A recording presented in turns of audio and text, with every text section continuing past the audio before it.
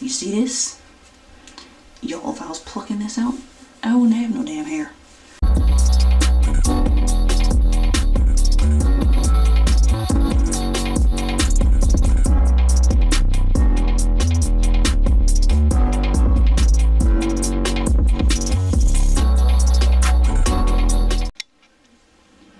So y'all, welcome back to Epic Realist. Today I wanted to discuss something that I haven't talked about in quite a long time. It's called Trichotillomania. Now, if you have not heard of that condition before, it's a condition where basically you pull your hair out. It's a nervous habit. It's a very bad, very, very bad nervous habit. Some people have it worse than others. Now, that condition stems from trauma, for the most part. I believe it stems from trauma because over the years I've done a lot of research on the situation, and that's mostly where it comes from. Most of the people that I've seen and researched who have this issue have been through some kind of trauma. Like me, if you guys have been following my videos, then you know that I've been molested for a long time, and that's where it started. My trichotillomania started probably when I was 12. I can't remember the exact age, but I remember when I started having issues with this. Now, again, it's a nervous habit. It's something to where when you pull your hair, it feels good. Like real good. Now, thank goodness I don't pull my actual hair. You see this? Y'all, if I was plucking this out, I wouldn't have no damn hair. And I used to have more hair than this, you know, but again, if you've been following me for a long time, you know that I big chopped. I big chopped my hair in August because I wanted a change. So y'all, my hair is already waist length. My hair is waist length. My hair goes mad fast. I talked about this a long time ago on my hair channel, but because I'm not really active on my hair channel right now, I want to talk about it here and in regards to abuse, because it has to do with the abuse that I've been through. So, like I said, I did a big chop in August. My hair was waist length. My hair's been waist length probably like 2-3 times in my life. That's just how my hair grows. I have very long hair. So, like I said, if my trichotillomania was affecting my scalp, then y'all, I wouldn't even have any hair. I wouldn't have any of this. It would be like bald patches everywhere and shit, but I never had bald patches because it doesn't affect me that way. I don't feel the urge to pull my hair out of my scalp. However, where I tend to pull is my eyebrows. And you probably never expect this because I generally have thick eyebrows, and they used to be thicker. My eyebrows used to be a hot mess years ago. Now, I don't get my eyebrows done because I don't care about this new trend of women getting their eyebrows done. I don't care about all that shit. To me, it's ridiculous and superficial and pointless. You know, wearing me trying to get the eyebrows arched and everything. I don't see the point. Like I said, I have always picked my eyebrows ever since I was younger. And like I said, I think it started around when I was 12, around middle school, when I was being abused, because it started becoming a nervous habit. Now right here, you can't tell, I just shaved that on purpose. I like it. It's a nice look for me. My husband naturally has that cut there from something that happened in his childhood. And I didn't realize that till after I started doing it, but I've been like putting that slit in my eyebrow for years. It's just something I like to do, and it kind of defines me now. But that's not because of me plucking it. I used to sit around and pick my eyebrows for a long time. Like when I'm really, really nervous, I would just pluck them out, and it feels good. And that's called trichotillomania. It's that overwhelming urge to pluck your hair out of somewhere. And that's where it happened for me. It was my eyebrows. That's what it is. It's a condition. It's something that you can't really help per se. There are ways you can kind of help it. Like you can keep your hands busy. There are, like, of course, plenty of ways to keep your hands busy. You know, you just gotta keep your hands busy. Now, it's not nearly as bad as it used to be. As you can see, my eyebrows are pretty intact, pretty full and intact. I don't pull them nearly as much as I used to, and I'm so grateful, because my eyebrows used to be they would look kind of ugly. Like, I'll pick them, and then it's like, shit, I gotta go somewhere. And one eyebrow would look kind of scarce, you know, kind of sparse in a way.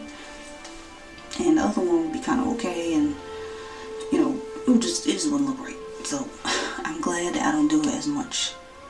Years ago, I had a bad habit of doing it. I would pick so bad to where it would be like certain patches in my eyebrow.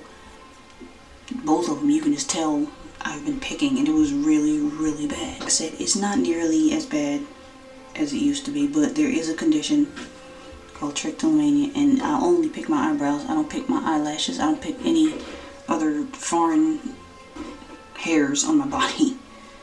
I just don't. I'm very glad that I don't pick the hair off my head, because like I said, I wouldn't have no hair. I'm very glad that I don't do that. I would never have hair. And I'm anxiously awaiting for this hair to go back to waist length. It's gonna take a while, take probably another 2-3 years, but you know, it is what it is. I just wanted to let you guys know about trichotillomania. You probably heard about it before, maybe. If you have not, and this is your first time, then you can go research it. It's actually pretty common in a lot of people.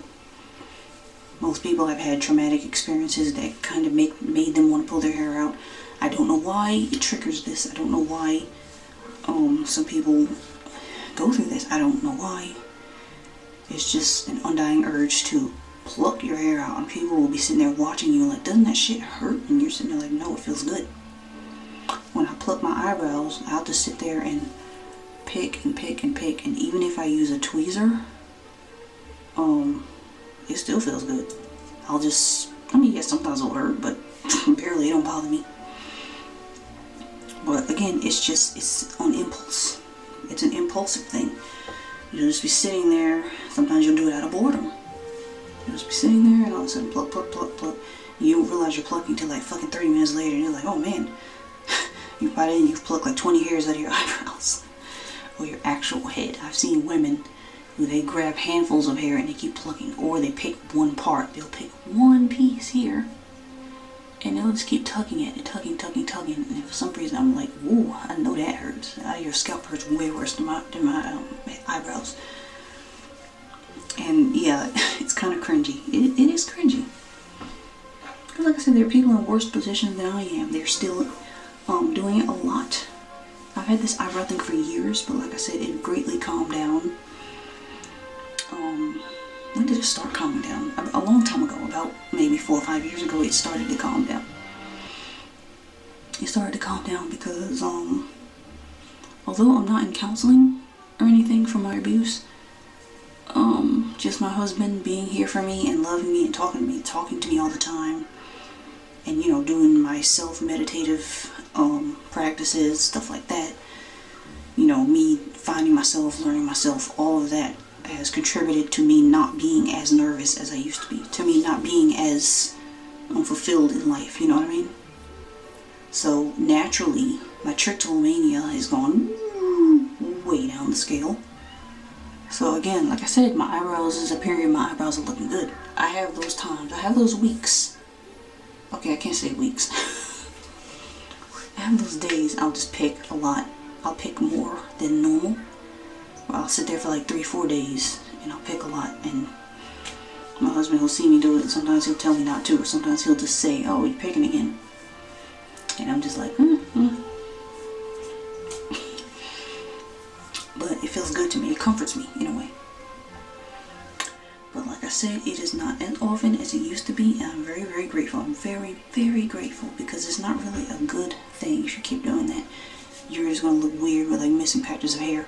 And you know me, I'm very natural. I'm not drawing in my eyebrows. I don't do that shit. I don't take no eyebrow pencil, no makeup pencil, no nothing, and start drawing them in. That's not me. That's gross, in my opinion. I don't do that. That's not me. So yeah, I'm grateful.